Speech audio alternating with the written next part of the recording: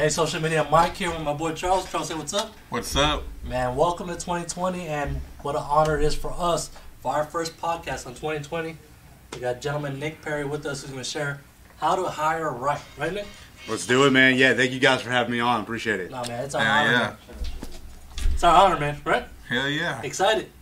He's been here for 2 hours just sharing and sharing. Yeah, a lot of knowledge passed in the last hour and a half so on behind the scenes of what he's doing in Austin and how he's doing virtual wholesaling. We're going to talk about how to hire right, and Nick is going to drop off massive value. So stay tuned, guys.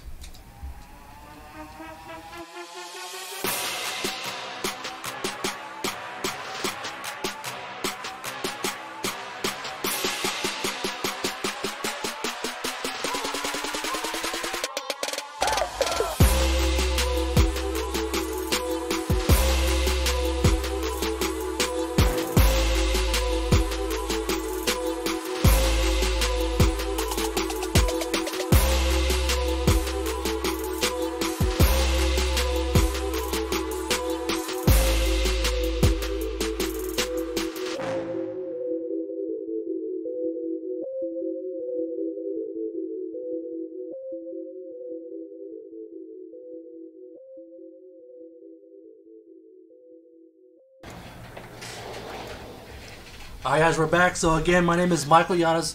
This is my boy Charles Hernandez, and our special guest in the middle is Nick Perry.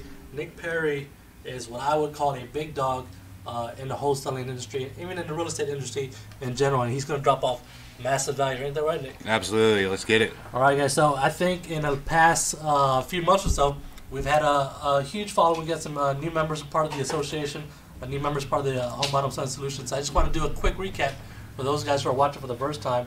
Again, my name is Mike. That's my boy Charles. We own and operate HomeBuying HomeSelling Solutions, and we have a group called HomeBuying HomeSelling Association on Facebook. If you guys haven't requested membership, you definitely want to, so we share our tips and tricks on everything we do, such as, Charles? Such as everything from wholesaling, subject twos, portfolio properties, multifamily, creative financing. Yeah, pretty much do it all. Everything, right? Yeah, we try to. We try to do a little bit of everything, man. We do virtual wholesaling. We do sub-twos. We are in the San Antonio market, but we're doing deals in El Paso, Corpus, Virginia, Laredo, and even those small towns that's in between, man. If we can make something happen, we'll make something happen, because every dollar counts, right? Every dollar counts, man. All right, so again, we got Nick, man. So Nick, we first met at Wholesaling. Wholesaling Live, yeah. That's where we met, man. Houston. And when you're on stage with your boy, man, you guys dropped value, and I think the best beneficial factor for us was with our manager here, Frank Tovar, really implemented a lot of the tools that you provided at wholesaling. So if you guys missed that at wholesaling, for sure, massive value, man. That management piece, how to hire, put a big change in our routine. It didn't trust. Yeah. And we learned how to hire right, man, based off your wholesaling event. Yeah, I mean, that's the biggest thing. If you don't have good people, you have nothing. Like, you guys are sitting here edifying me like as a big dog, but it's my people that make me look good, right? So if you don't have good people, you don't have a good company. You're only as good as your players. So a team with the best players wins, like, Jack Welch says. So, well, to add to that, when we did meet over there, I also want to thank you because, man, you were very giving, man. You were talking to everybody, just answering everybody's questions, and for us, we took that away, man. Like, man, this guy's, it's really awesome. Not a lot of people want to share, But it's an abundance mindset, right? So, that's for sure. Just give, and the universe has got a way of giving back. So I got a little bit of an agenda here. Charles is not too fan of my agenda. I like to keep stuff on script. Charles likes to just ramble on, but that's what we do. So we'll kind of stick to the agenda for those who don't know you, Nick. For those who, for some reason, is hearing you for the first time, let's talk a little bit about you, and then we'll get into how to hire and your past, present, and future, and what you really dropped off on Indeed. So how did you get into real estate, man? I grew up in right outside of Washington, D.C., and was a personal trainer. Kind of hit a dead end with that, working 60 hours a week. I can tell, and I really wanted to make a better future for myself. Didn't see a lot of opportunity for myself in Northern Virginia. It's a heavy federal government. My family's on the federal government, but that wasn't really the route I wanted to take. I wanted to be an entrepreneur. So, I had $7,000 saved up. Called an apartment locator at the end of my lease and said, "Hey, I want to move down to Austin, Texas. Give me as close to downtown as you can for $1,000 a month." So, why Austin? Yeah, good food, good economy, good weather, good looking girls. So put me in Austin. So There it is. yeah, I packed everything in my my little Mazda 3, drove down into an empty apartment, and it was kind of like an open chapter at that time. I had a lot of self-reflection, on the 24-hour drive down on what I wanted to do with my life, and started watching YouTube videos, picked up Sean Terry, a lot of the other guys that were teaching wholesaling. What year was this? 2014. So not that long ago, man. It's not that long ago. 2014 was. Well, you guys are OGs, so I mean, you're vets. Charles No, you guys are vets. But we were talking about this. Yeah, we've been in it for a while. But we actually didn't wake up to what you discovered in 2014. Right. We didn't wake up into it till like 2018, Mike? Yeah, pretty much for the most part, yeah. Yeah. But 2014, so you had an epiphany. It's like, hey, let me go down to Austin. And we came to Austin. How did I miss on why real estate or how real estate? Were you doing real estate before Austin? No. I was a personal trainer. I had done some sales. Yeah, I did personal training, and then my last job before I left, I was doing franchise sales, and so I was really capped out on like where I was going in my life. So needed some fresh opportunity, and when I came down to Austin, it was just kind of like I knew I wanted to be my own boss. I wanted to own a company, and real estate was like either real estate. I come up with some brilliant app idea, or like oil. Like where are people making money? I was like, I probably got the best shot at real estate, so I dove headfirst into that. And he said you followed Sean Terry. You just kind of Googled him, YouTubed him, and he popped up. YouTubed him, and then I put myself through YouTube University. Watched hundreds and hundreds of hours of YouTube content. Dug in and took action. Was spending all the money I didn't have to put out abandoned signs, handwrite letters. And didn't get my first deal for 11 months. It was a pretty tough road. It's not so 11 months, man. We have one of our guys here. He's probably one of the top producers here. He goes off by the name of Manny Cash. Manny didn't get his first deal until 8 months, and there's people who didn't get the deal for months, and that's just normal. But then we have someone in our team like Carlos on his first day happened to get his first deal, and it was a pretty good payday, right? Yep. So we're in Austin. We're in 2014. You're looking up Sean Terry YouTube videos and everything else. How did wholesaling come in? How was your first wholesale deal like? First wholesale deal, I had to get a job because it was either that or I'm getting evicted and I'm living in my car. That wasn't happening. So I had a job. I had a 9 to 5, and then I had a 6 to 2. So 9 to 5 at my full time job, then 6 p.m. to 2 a.m. in the morning doing real estate, and then all my weekends. So I had a call come in while I was at work. I took it. Probably shouldn't have taken it, but it got me my first deal. It was an appointment I'd been on 3 months prior, and they were like, hey, we're ready to go. The house has been through probate, and we'd like to move forward with your offer. So it was a piece of crap tear-down property in the middle of nowhere, Smithville, Texas. Smithville, Texas. I'm from Texas, man. Smithville, Texas. Where's that at? In between Austin and Houston. So it's like an hour outside of Austin. Mm-hmm. But we got it at a smoking discount. I think I got it for $18,000. It was worth like $100,000. And I sold it for $30,000, so we made $13,000 on the first deal. $13,000 on the first deal? Yep. Two things I'm hearing right now is, one, you took action. You didn't wait around for some guru. You went at it, man. And that's what a lot of people don't do, man. They just don't take action. They don't put the time into learning, like you said, YouTube University. If somebody really wants to do this, they can get online and learn the business, and then they got to take action. Especially now, right? In 2020, there's way better content than there was 5 years ago. Yeah. Of course, and then you got events like wholesaling where you're one of the speakers on there. And, I mean, I think even that was live stream or something along those lines, where you can buy the tickets at a decent price. So we meet a lot of people, and they're like, man, I don't know, I don't have time. But just listening to you, it's exactly like us. Like, you're working, then you're hitting it on weekends to make it happen. Do whatever it takes. Do whatever it takes. I like that, man. So we've been chit-chatting behind the scenes before the podcast started. So I know where you're at now, but from 2014, your first probate deal, you said you had a 9 to 5. What was the 9 to 5? I was working at Indeed.com. So, selling pay-per-click advertising, calling big companies, trying to get them to spend money on ads. And because I wanted out of that job so bad, so I could be full-time in real estate, I crushed it at that position. I did really well and made decent commissions there. Right. And I would take all those commissions and shovel it right back into my real estate business. And so that kind of catapulted me, to get out. With your time at Indeed, you incorporated that now, isn't it? I mean, it's paid dividends. And then you're still implementing ideas or tips and tricks from Indeed to your current business and hiring people now? Well, Indeed's like really where I got my sales chops. They run a world-class sales organization. It's 60 calls a day, 120 minutes. You're banging the phones nonstop. So that repetition and that muscle hitting high quotas, it's a high-intensity sales environment.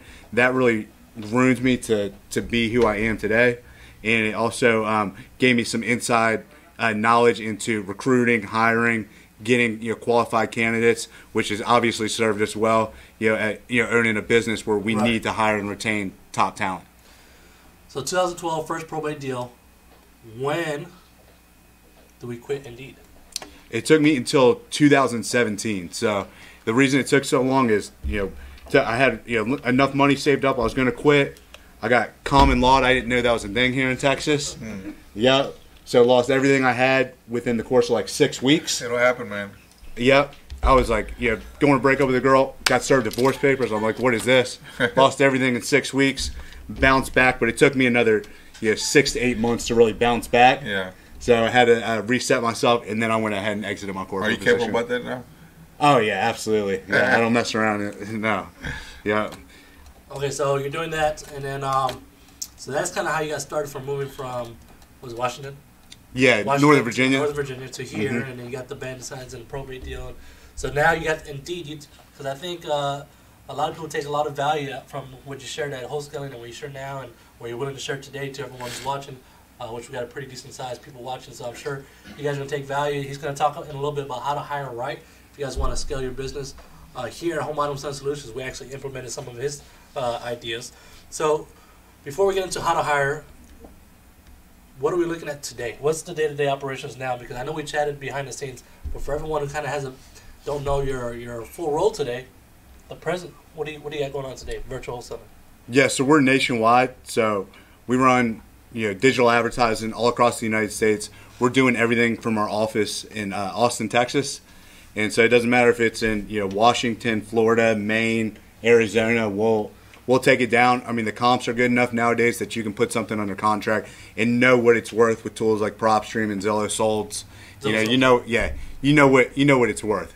So you don't physically have to go to these houses anymore, which makes it accessible to not be geographically limited. So we're just in the office all day talking to people in all different parts of the country, negotiating deep discounts on their house. Are you doing Google, right? You said PPC? Yeah, Google, Bing, Facebook, Instagram. So that's a huge niche that a lot of people, in my opinion, are not doing. I think the most common groups or the most common teams or most common solopreneurs, if you guys are doing this by yourself, we pull a list, right? You do the data, and then we're reaching out to them, a lot of cold calling. But you're doing it the other way around when it's more inbound, so it's a lot not easier, because I'm sure it has its own hectics and its own tactics and measures that you're doing on your end because you're a lot more familiar with it. But you said you use PropStream? Yeah, we did. So we're doing 100% digital advertising now because, in 2019, 80% of our revenue was coming from digital online leads. But, 60% of my marketing spend was in RVM, SMS, direct mail, those other source mediums. So I said, well, this doesn't make sense. Let's go ahead and put 100% of the budget into digital advertising. It's 2020. Where does everybody go if they have a problem? Right to their phone, right online. So we did that, and business has been booming. So that's good, man. I mean, Charles, you want to kind of share a little bit about the headaches we had with PPC? I told you earlier. Yeah. So I understand the concepts of PPC, but I can't do it like you do, of course, right? And it's great that you know how to do it. But man, we've had quite a few gurus come through here and talk a big game. And last year we took it on the chin for $10,000. This guy came in here, talked a big game, had a good following, and man, we didn't get one deal, man.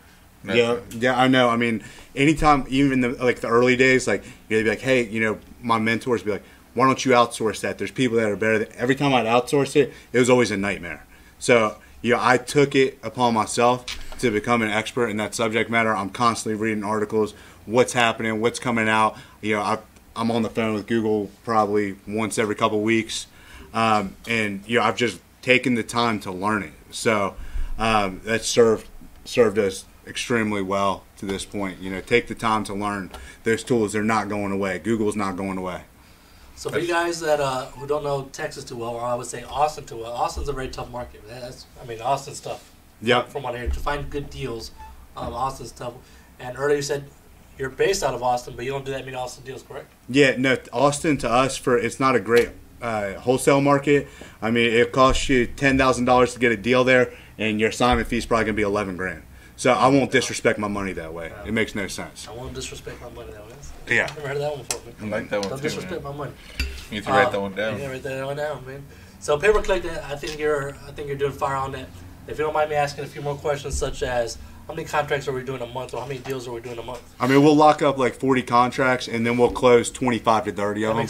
There's 10 or 15 that fall out for whatever reason, especially being nationwide and virtual. You miss stuff in pictures, and sellers lie. There's all kinds of things you miss. So we'll close 55 to 65% of our contracts that we put in our contract. So 25 to 30 are actually closed and funded. Yeah. I would say that's pretty much average across the board, I would think, with title issues and whatever the case may be. So, for example, when you're closing, like we started venturing out to different cities and states, right, in the last 4 or 5 months. So when you're taking down, for example, or when you first started, because I'm sure you got it down now, when you're taking down a property for the first time, let's just say in Wyoming, were you doing the due diligence of figuring out how that state works, when it comes to whether it's community state, non-community, judicial, non-judicial, attorney, title companies? Are you figuring all that stuff out? No. Or you got somebody for you? No, I don't really get in the weeds with that. I just see a property. If it's worth $100,000 and I see what the sold comparables are, we'll lock it up at whatever the appropriate wholesale price is, and then we'll turn around and we'll find our buyers, and we'll get it sold at whatever that arbitrage is. So we're not worried about is it an attorney state? We do deal with attorney states. Illinois, New York, the list goes on and on. And we've just learned to deal with them over time. But it's not like something that we got a deal in this new state we've never been in. We got to learn the laws and print out new contracts. We got one boilerplate contract for every single property nationwide. So you use the same contract for across the board? Across the board. Yeah, that's pretty nice. And with all the contracts you have now, how many states are you in? I mean, I've closed deals. I'd have to probably 30 states. Yeah, I mean North Dakota, South Dakota, Wyoming. I've never closed a deal in Wyoming.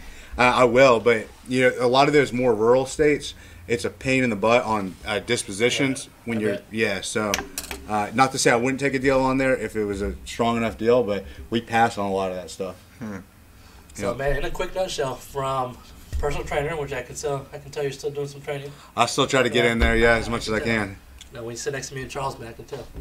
I'm trying to get in there, man. You're doing that, all right? You're doing virtual wholesaling. You've done deals. So, guys watching, this dude is doing deals, and I think right now currently may have 12 states for now, but you've done 30 states of the 50 closing deals, virtual wholesaling, without seeing the property himself, without meeting the seller or the buyer perhaps himself personally. So that's a new wave I think most people want to get into, because virtual wholesaling is, you're making money out of thin air for the most part, using your PPCs and all that good stuff you have, right? Yeah, just marketing and payroll, two big expenses. No driving or spending windshield time getting out to the houses. So we try to be as efficient as we can. Let's do a quick little information right here. So those who are watching on your screen, you see a little bit of information about us. Again, you can join the HomeBuying HomeSelling Association on Facebook. It is a group, so you do have to request membership. So you guys might want to make sure you guys do that, so you can get tips, tricks, and knowledge on what we do in real estate investing. We do have a podcast every Wednesday at 6:30. Today we are blessed with Nick Perry.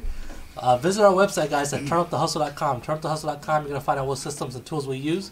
You can get great discounts if you're using tools like Call Tools, PropStream, and all the other good stuff. Follow us on Facebook, Instagram, and YouTube. And again, join the association.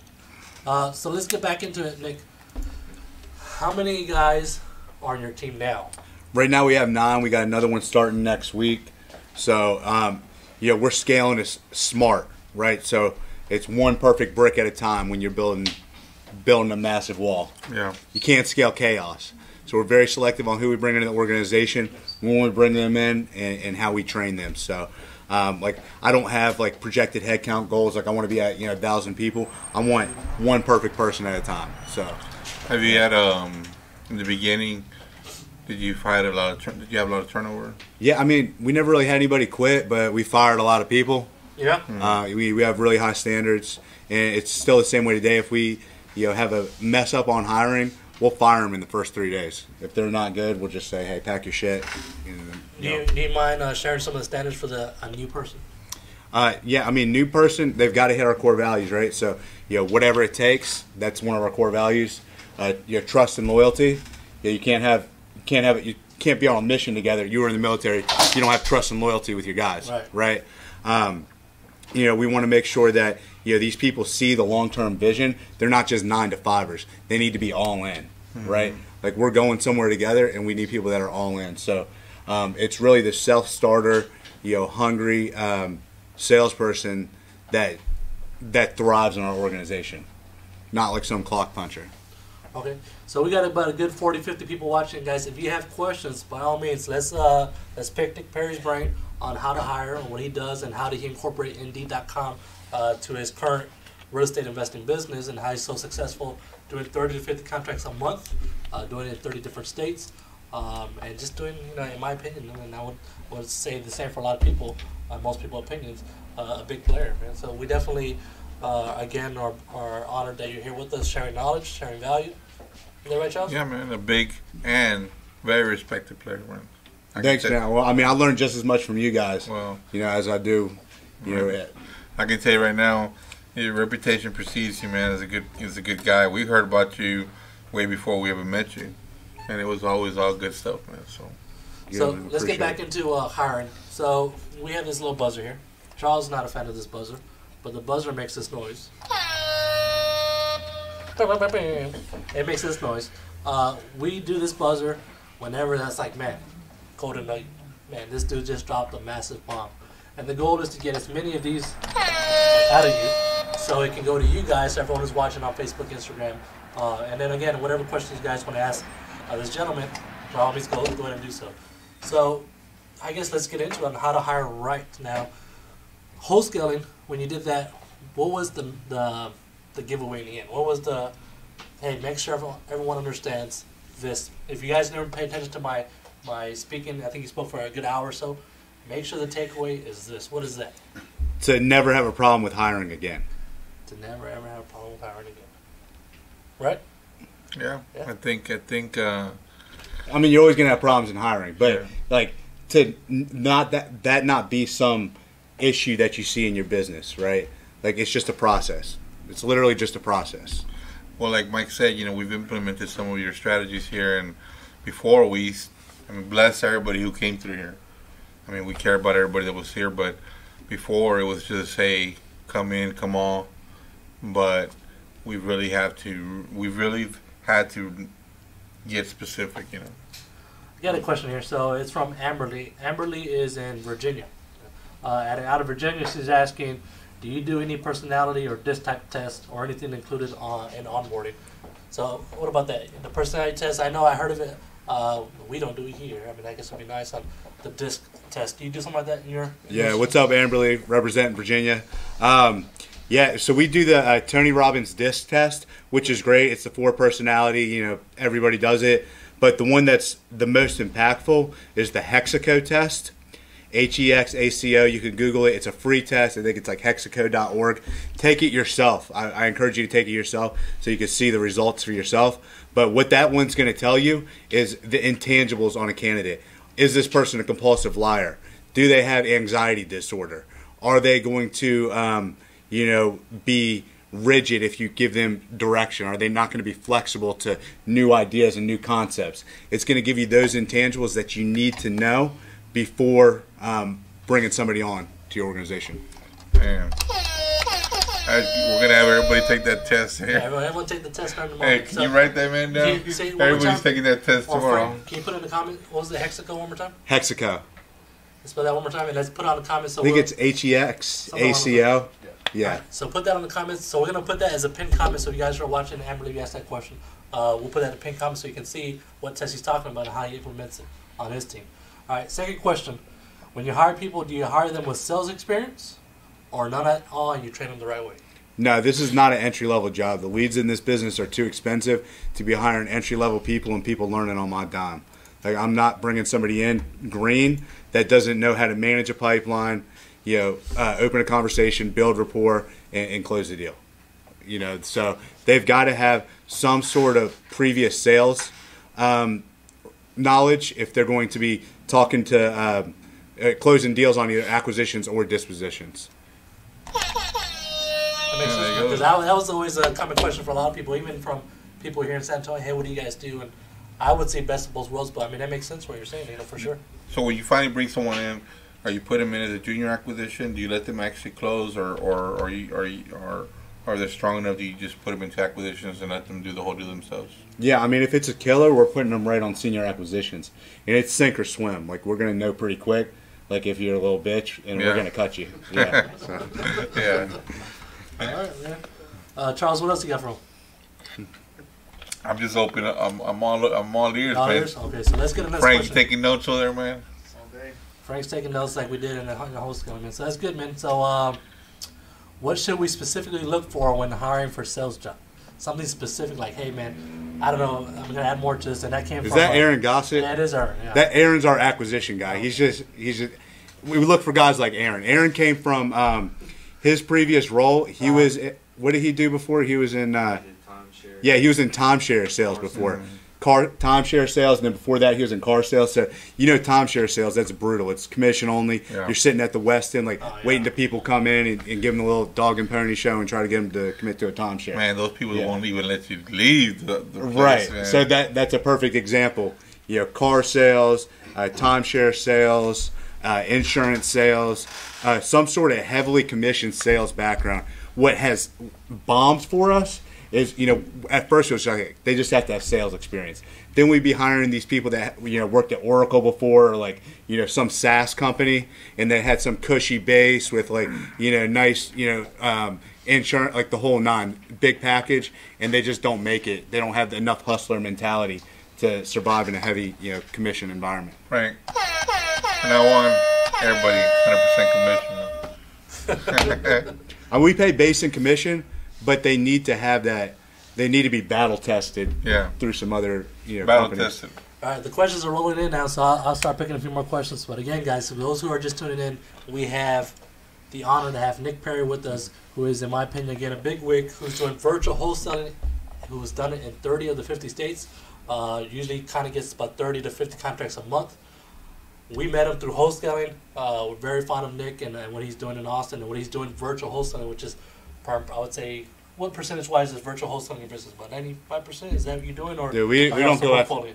But yeah, no, we don't really do. We are going to be doing portfolio now, but that's just because we've graduated to the point where we're going to start looking at that. Like, I'm a firm believer in stay in your lane, master one thing, and try not to diversify. So we're all in on wholesaling.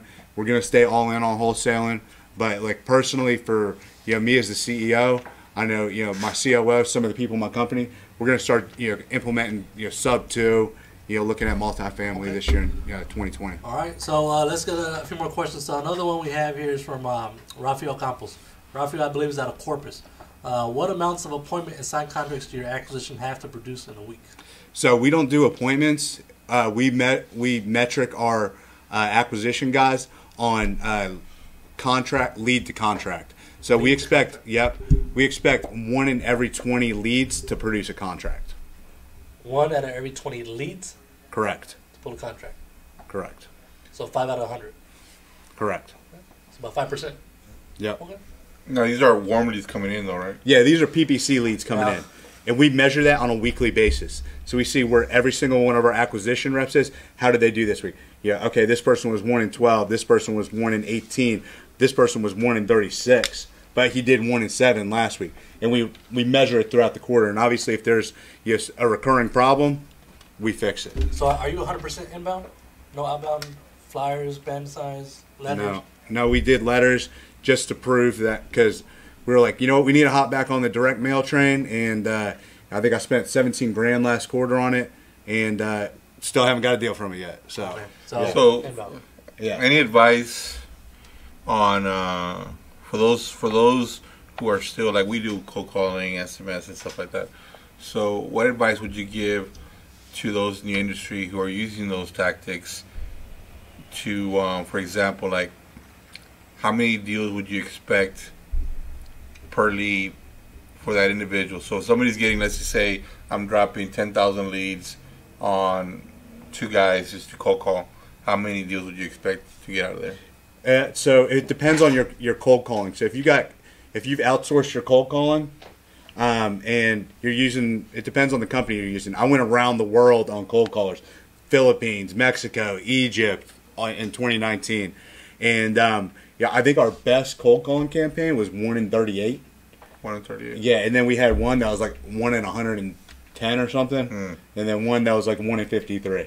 So if that gives you any insight, I think a lot of it comes down to your cold callers, right? So if you got good cold callers that are passing over warm leads, you're going to know. I mean, our best one was 1 in 38 on cold calls. That's funny you say that, because today we had a meeting here, myself, Mike, Manny Cash, and Frank, and that's exactly what we're talking about. We're talking about,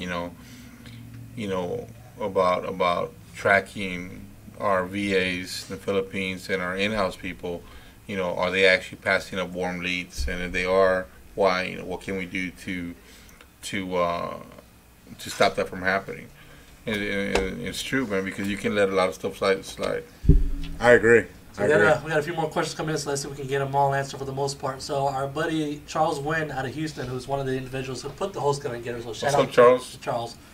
His question is, what percent of candidates pan out versus flake out? What's up, Charles? Yeah, so the ones that come in, if we actually hire them, we've got it down pretty good now, where we're fairly confident. We don't really have like a fallout with candidates as much as we were, but we've learned a lot. Like, we're going to talk about it here in just a bit on the hiring process. There's things that they're going to weed themselves out before we actually bring those candidates and train them and onboard them. Now, it still does happen, where they get all the way through the process and then they get on the job and we find out that they're not going to be a good fit. But right now, I'd say we've got a pretty good track record. Probably 1 out of 10, we'll have to tell them, hey, man, it's not going to be a good fit. But I'd say we're trying to get that even lower, so we're moving in the right direction. So always moving, always improving. Yep. Hernando has a question. Hernando, I'm gonna save your question for a little later on, but Hernando is part of the Hillco team here in San Antonio, so shout out to Hernando. What's up, Hernando? Rafael has another question: is what's your probation period after hiring an acquisition? So we give everybody a 90-day probation period, and we tell them, in the initial, onboarding, we say, hey, you're on a 90-day probation period. So what that means is, for any time you don't think it's a good fit, or we don't think it's going to good fit, we're just going to let each other know and part way as friends. So that just takes the pressure out of the whole situation. Yeah. So you set the tone from the beginning, man. Absolutely. Frank, buddy's here. You got that? No, we're all good here, man. Frank does awesome stuff here, man. So another question we have from our boy Anthony. Anthony says or asks, have you hired friends and family? Yes, and that didn't work out too good for me. I don't do it. Remember when I said I got common law before? Oh, yeah. Yeah. So mixing the business and the not a good move. I mean, I wouldn't do it. I did, yeah. Well, you know what? I hired my sister. She worked for me for 2 years. It worked out great, but I told her, I said, hey, Alexa, you're my sister, but if I fire you, we're still going to be family, so just know that. And if you're not doing well, I am going to fire you. So it makes sense. Friends and family, Just set those expectations up front. Yeah. It's a little funny, Anthony asking that question, because if you guys don't know who's watching this podcast, and a lot of people think this, but if you guys don't know, Charles is actually my father-in-law. So Charles, like he said, man, if you don't shape up, I'm going to fire you. Yeah, but you guys set good ground rules up front. We set good ground rules. You want to tell a little bit about the ground rules that we talked about? I'll take a vacation, man. Already did. So when Mike and I first got together, man, we, I had told him I've been in business before, and I said, look, man, partnerships don't work out most of the time. You got to have ground rules, and these are the 4 main things that I've seen partnerships break up. 1, everything has to go through HBHS. There's no side deals, not in anything that has to do with realty. Everything comes in, and then we decide what to do with it. 2, we both have a say. you know, and that was a big thing. And if, for example, if I want to do something, he says, all right, I'm not with it, but go ahead, and then it goes wrong, he can't come back later and say, hey, I told you so. And then the other thing is everything's 50-50. There's no arguing about money. And then, of course, we both live and die by this. We roll the dice, and we win, we win. We lose, we both lose. So that's the four main, I guess, rules or whatever you want to call it that we live by. So Anthony, there you go, man. You got a kind of perspective from Nick Perry and then a little bit about us. So I guess just, and then of course comes down to preference. But of course you always hear, you know, don't mix family and business. But to each their own. Raphael has another question. Do you pay draws when starting out to keep new acquisitions motivated? No, we just pay them salary and commission. I mean, here's the thing: if you bring somebody on and you're paying them a couple $1,000 a month, and they don't work out, and you fire them quickly, what are you out, like $1,000? Like, it's not that big of a deal. Like the whole draw thing, I don't like it. I say just go ahead and go, you know, boss up and go commission and salary. Straight to the point. All right. Another question: can you explain the different job descriptions on junior acquisitions and senior acquisitions? How does that work? How does the system work? Yeah, so junior acquisitions, we've got such a large database at this point that there's no way for our guys to be sitting there, you know, trying to get people on the phone, old leads and things like that. So that's junior acquisitions. They're on a dialer all day long, and they're just trying to get somebody back on the phone that still has interest in selling. And if they get somebody that's on the phone and they still want to sell their house, then they call our senior acquisition sales floor. One of those guys pick up the phone, and they'll go ahead and take that, you know, to close. That's cool. Yep. Smooth transition. The straight buzzes around here, man. Let's keep it count. Anybody keep it count? Anthony again. Who does your PPC? So I mean, you being, you know, doing what you do in PPC, and I personally, I don't think I know anyone else that does more PPC than you do. How would you answer that question? Who does your PPC? I do my PPC. Like I said earlier in the podcast, like just took a lot of time and energy to really learn it, and learn the ins and outs of it, and spent hundreds of hours in my campaign. So I've learned to do it. Please don't ask me to do PPC management for you, because these guys keep me too busy. So I'm not going to do any PPC management for any investors. But just take the time and learn it. Was on the tip of my tongue. Yeah. I was like, but I know better, man. Yeah. So next question is a good question, man. That wonders me sometimes. The next question is, which have you found is better ROI-wise? ROI-wise. A VA cold caller from someone at the Philippines, or USA callers, someone in-house? USA, somebody in-house.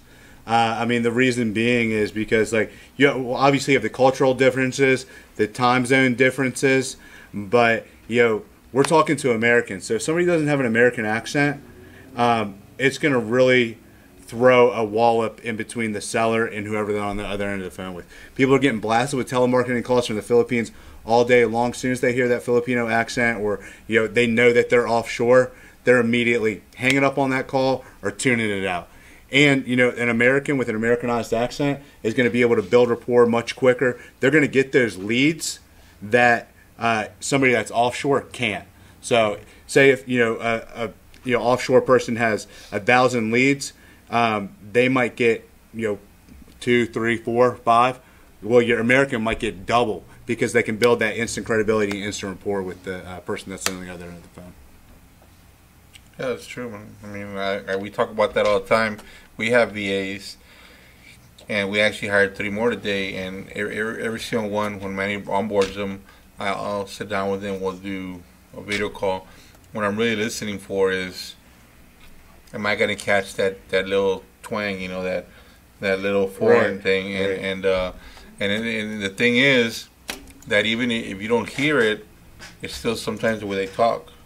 And Americans, they're quick, man. They're like, they want information quick, and they put up the wall. So we're real careful about hiring our VAs.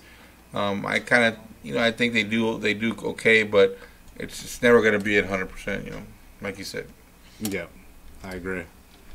Okay. One more of the questions that we have here is from Raphael.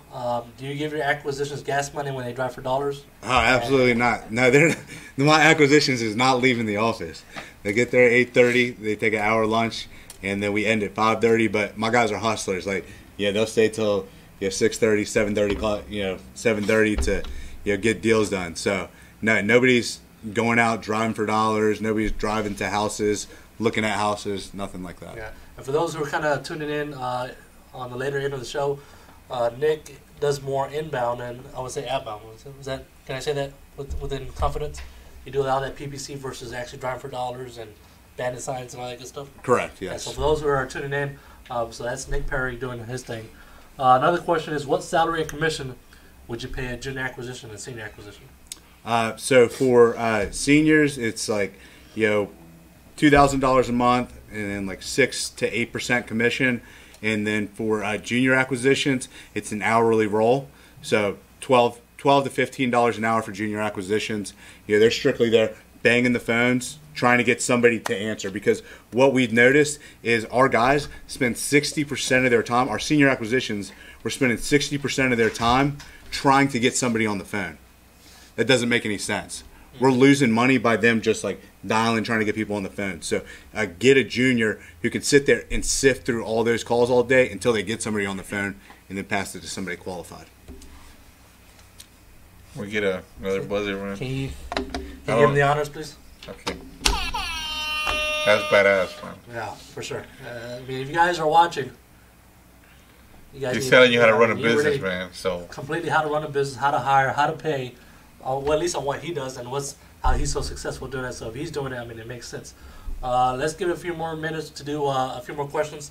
Before we get into that, let's do a little bit of announcements here. So the announcements again is this podcast is brought to you guys by HomeBuying HomeSelling Association. Guys, if you guys aren't part of the Facebook group, please go out there and request membership on how we share tips, tricks, and other stuff that we do on a daily basis on HomeBuying HomeSelling Association. We do this podcast every Wednesday at 6:30. We just launched our website called turnupthehustle.com. Turnupthehustle.com, you will find what systems, tools that we use, a little bit about those individuals and those companies, discount codes for those systems and tools. We do daily training Monday through Friday. Go on to turnupthehustle.com and hit the education link. And we have daily value provided to you guys Monday through Friday. Make sure to follow us on Facebook, Instagram, YouTube. And before we get into the questions, Nick, do you want to share maybe your social media and how can people get a hold of you? Yeah, you can find me on Instagram at Nick Perry, REI.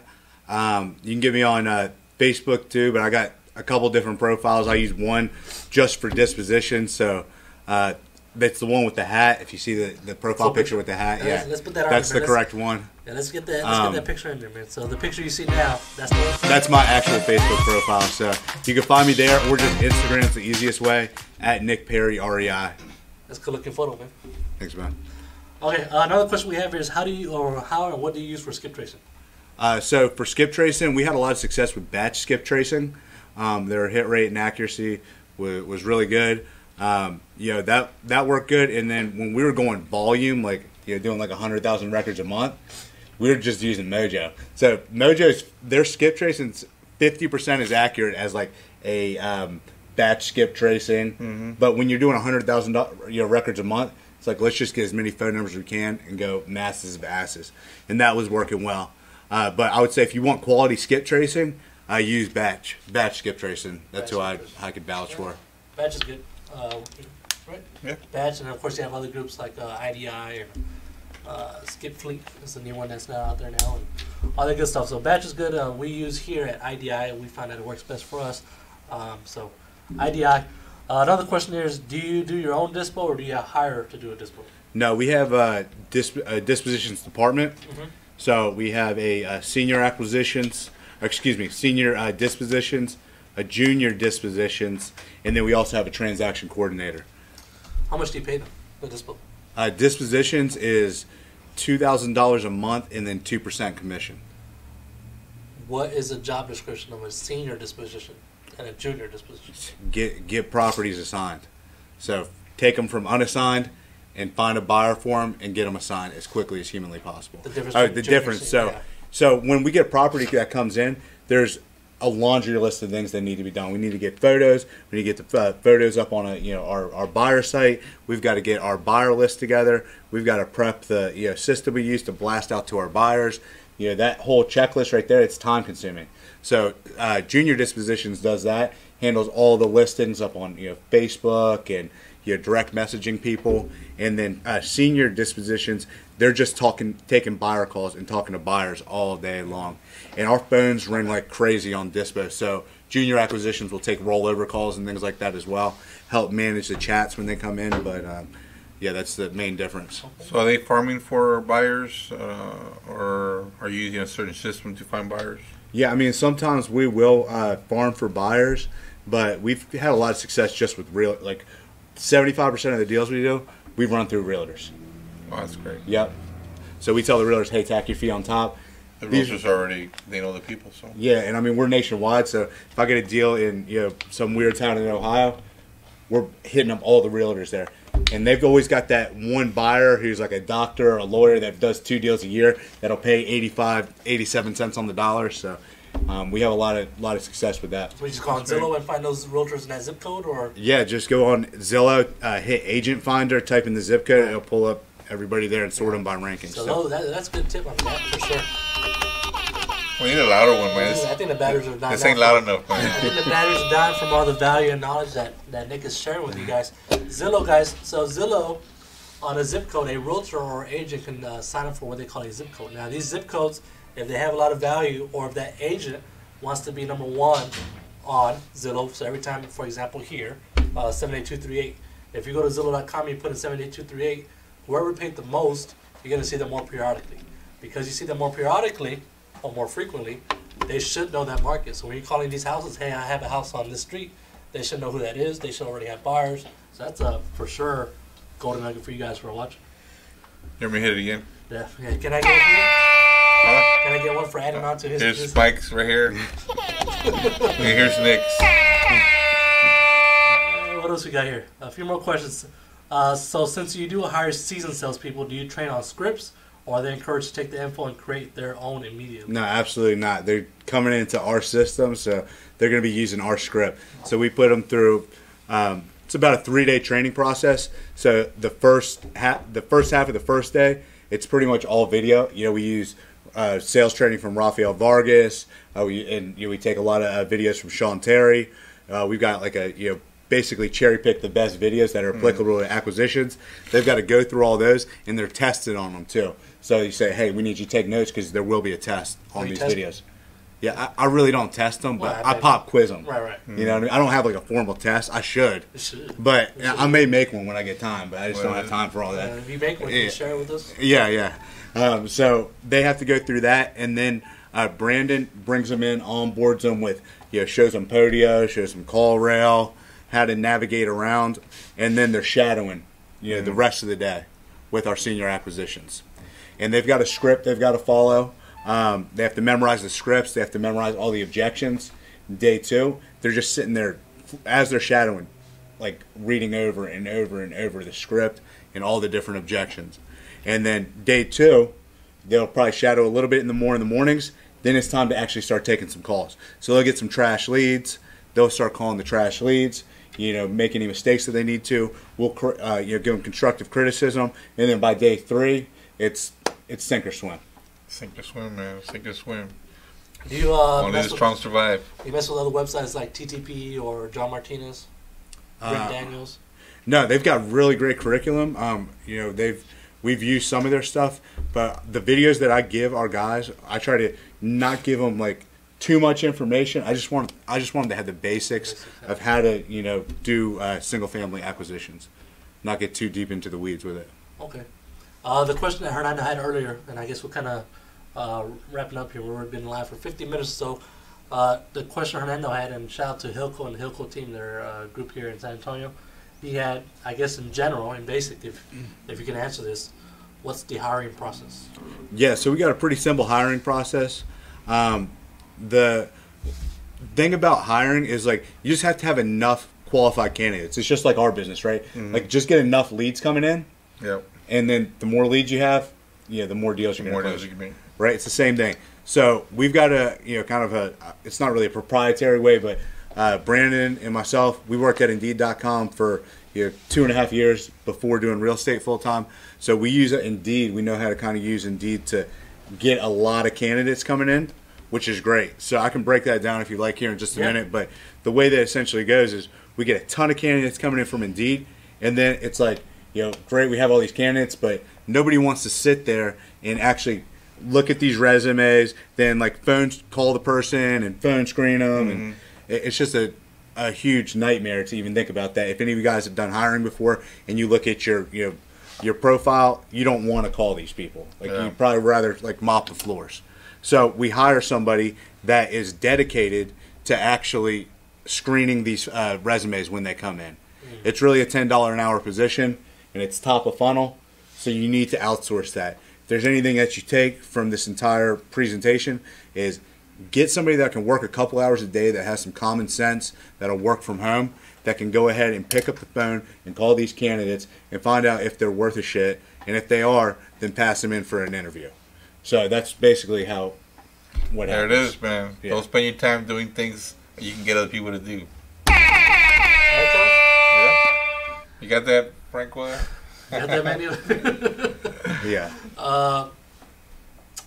Someone submits an application or something, it goes to Indeed, or are you just you're doing your own thing for applications? No, so all of our resumes will come into Indeed. So like our recruiter, like Brandon, his mom's got a little bit extra time. She likes to help out, so she actually works from home. She'll she'll log into our Indeed dashboard. She manages all the postings, make sure the postings are up. We've got enough job posts out, etc.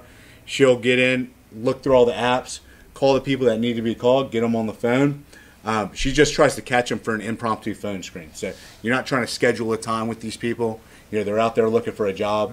So hey, you got your resume on Indeed for the home buying specialist. Do you have a minute? And then they'll kind of go through some basic questions with them, just to really gauge if their culture fit with us. Do they meet our core values? Give them a basic understanding what the role is. Tell them all the red tape up front, like, hey, this is Monday through Saturday. These are the office hours. This is the office location. Make sure that that's going to work with them, because you want to tell them that up front before they come into your office and waste your time and say, well, I can't work Saturday, or I didn't know the office was in South Austin. I live all the way up in North Austin. Yeah. So that's a good point. Yeah. So once she finds a good fit, she'll actually go into our Google Calendar, create a calendar invite for us, attach the resume into the calendar invite, and then put a quick synopsis, 2 sentences, why she thought the candidate was a good fit. So we don't need a novel. Why did you pass this candidate over? And then we've got we'll just start seeing calendar invites popping up just all over our calendar. Man, that's thoughts on really the good. applicant sending in some type of 2-minute video? No, forget the 2-minute video. Then qualified candidates aren't going to do that. They're not going to waste their time sitting there doing videos. Just get these people on the phones. Like, I know everybody in this industry touts get them to go through this crazy funnel and try to get them to do a 2-minute video. Qualified candidates are in demand, and you can't be putting them through a bunch of hoops, in my opinion. That deserves another. Don't waste people's time. So let's go to maybe if you want to drop a value. So someone who's watching, who's a Lone Ranger is what I like to call them. They just do their own deals. They do their own dispo, their own acquisitions. Wants to take it. They close 4 or 5 contracts a month, and they want to take things to the next level, from a 1-person show to maybe a 3 to 4. What value advice you have for those individuals? Yeah, I mean, stay doing what you're doing. Don't try to eliminate yourself from your role completely. Remember what got you to 4 or 5 contracts, right? It's sending out marketing, getting on the phone, talking to people like Brent Daniel says, and getting deals sold. So do not stop doing that. What I would advise first is hire another acquisitions to get on and bang the phones with you, right? Then you're going to be able to make double the amount of contact to motivated sellers. You get more contracts. Then you can start focusing more on dispositions. But you never want to you never want to jump out too soon. Never fire yourself too quickly, because that doesn't work. So I would advise getting somebody in next to you and working, be a leader and lead from the front and show them how it's done rather than tell them how to do something. That's good. Same question, but now that one Lone Ranger has himself and maybe 2-3 guys, and he wants to take it to 10. What advice and value to those guys? I mean, it's the same thing. You know, if you're, if you're a CEO, you've got multiple people now. You're going to be managing KPIs. You're going to be doing, payroll. You're going to be doing a lot of different roles to keep the company moving in the right direction. But hiring never stops, right? So you're going to have to really put yourself in a position to see where's the break in your company. Mm-hmm. Are we weak on dispositions right now? All right, we need to get another junior dispositions or another senior dispositions or another transaction coordinator in. Get that person in, but while shit is weak in that department, roll up your sleeves and do the work. Like, I was on dispo all last month because we were drowning in deals. We couldn't get them done fast enough. So I'm sitting there right alongside my guys in the trenches doing what I got to do to make sure that we get ahead.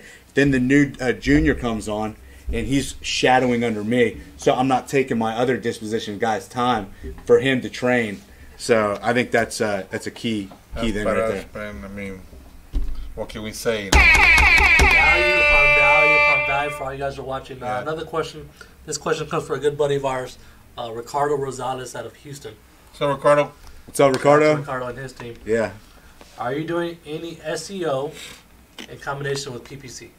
I was, until I got hit with a Panda algorithm update in 2017. I was page 1 for 50 or 60 good keywords in a lot of different markets, and then we got to I put so much time, energy, and money into creating backlinks, doing all the SEO stuff, and it was working. But then I got hit with the update, and I was on page 60 overnight. So it was 3 years of work, had an algorithm update, and then hundreds of hours down the drain. So you don't do that anymore? It's pay to play.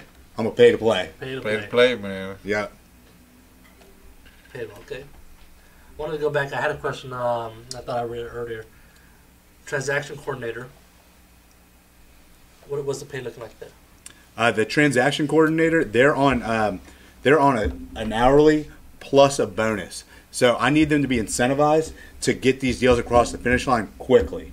So it's not all just an hourly job. I know a lot of people pay we have an admin or transaction coordinator that you pay hourly, but I would encourage you to get these people on some sort of small bonus structure. Ours is paid $125 per transaction. She just got a raise. She got moved up. She's making $125 per transaction, and she gets her hourly pay. So the lion's share of her money comes from bonuses. So she's engaged in reaching out to these title companies, getting these sellers to get in and get their docs turned in, getting these buyers to come in and actually making these deals happen. You said when you do a deal, for example, in another state, you work a lot with the realtors. Are you double closing, or you're assigning with the realtor in place? No, assign it with the realtor in place. So we get on the phone with the realtor. Hey, we've got this property. Tack your fee on top. So what we need you to do is go ahead and add your fee to this price. Obviously, your client is gonna pay the fee, and you're gonna probably get to list it on the back end once they get this thing fixed up and want to put it on the market. So you get paid a little bit right now, and you're gonna get paid on the back end as well. It's a sweet deal for the realtors. Any pushback from the realtors? This is illegal. Can't do that. Oh, you get that shit all the time. But we tell them, hey, we've got the property under contract with a memorandum of option with the ability to assign equitable interest and the ability to market the property. And then they're like, oh, what? And then they're like, okay, well, and the good realtors will get with it. You're going to get these old school realtors that give you a bunch of pushback, and just don't worry about them. On to the next. You got to go for the new ones, right? But it's not the new ones. It's just the more savvy ones. You get some of these realtors, new ones that just come out of school, and they think they want to be the police. The savvy ones, that's the key thing. Yeah. The realtor police? Real estate law. You can't do this. And then, and I tell my guys, my guys will battle them and, put them in their place. But I'm like, dude, don't even waste your time with these people. Just on to the next. Yeah. Okay. We've had a few battles with real estate agents. But no, they're a necessary evil. So let's just put it that way. All right, there's some real estate, real estate guys out there that are absolute homies. I'm calling Tim Macy, who we just met here in San Antonio today. homie. Like, he gets it. He understands the investment side of things. He understands, you know, the opportunity for him. Yeah. And there's tons of realtors that get it. There's just still a small portion out there that don't, and they're just stuck in their ways, and they're not going to change. Don't worry about it. Yeah, he has a good reputation here in San Antonio. Yeah, he's a beast. He's a cool guy. What else, Charles? Man, I want to invite your partner up here, man. Yeah, get Brandon on here, man. Come on. Man. Well, Brandon's the one that actually makes all this shit happen. I'm just the cheerleader at this point. So he's the one that is responsible for the initial, like, interviews and hiring and training and onboarding. So with that being said, introduce yourself. Yeah, bro. with that said, Brandon, share a little bit about you and how you guys are partnering up, and what's the main role you do with Nick. Yeah, so I joined Nick about 3 years ago. I was working at Indeed as well, right out of college. I knew in college that it wasn't going to be for me. So similar to Nick, it was always, I got to be my own boss. I can't do this. You know, I was getting in trouble at Indeed as well within the first few months. So he had an opportunity where he was growing, asked me if I wanted to join. I was already reading about wholesaling, real estate. He was helping me through my first deal while I was at Indeed. So 5 months in, cashed out my bonus, quit, just didn't go in the next day, joined Nick, and been with him for the last 3 years. So I started banging the phones. So we started with him cold calling. Yep. Yeah. Like cold calling, like probate attorneys, like the worst of the worst stuff you could do. Damn. Yeah. Cold calling attorneys, house owners, everybody, just all kinds of stuff just thrown on a dialer. It's just nonstop coming in. I had phone calls coming in all evening.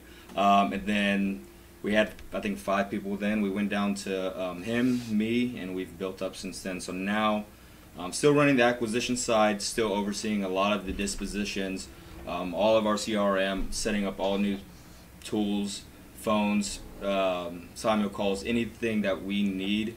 Any big projects in the business, any like, you know, initiatives Brandon takes on. So he's in the role of like COO, like the person that actually gets shit done. So yeah, I mean, I get a lot of credit, but this is the one that actually makes There it is, brother. I also makes things happen. There's one in every office. Isn't there? Yep.